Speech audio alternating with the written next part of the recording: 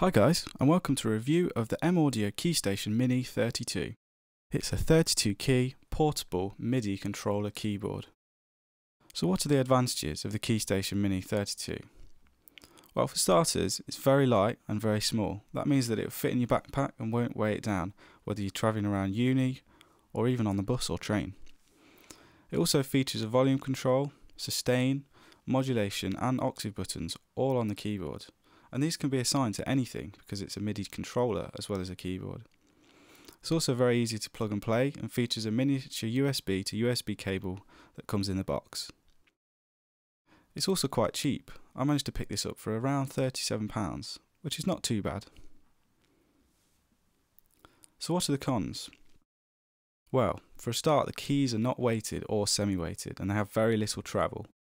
To add to this, the keys aren't even full size, and there's only 32 of them, so I think this wouldn't be sufficient for a true pianist. However, if you're just putting in one note lines, I think it would be. Another thing to mention is the velocity sensitivity. At times this can be quite poor, maybe due to the little travel of the keys. An example of this is when you're really trying to get some expression and emotion across when you're playing.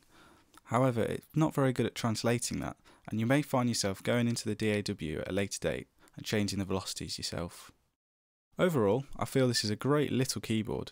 It has lots of functionality, it's plug and play, it's very light, and it's also fairly cheap as well. I'd recommend this to anybody who's travelling around with it in their backpack, and it's a great accompaniment to a laptop, for instance, to help somebody be more creative on the road.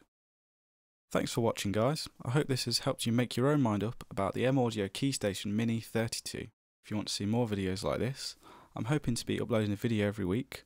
However, although I'm quite new to this, I'd appreciate if any constructive criticism comments. Thanks guys.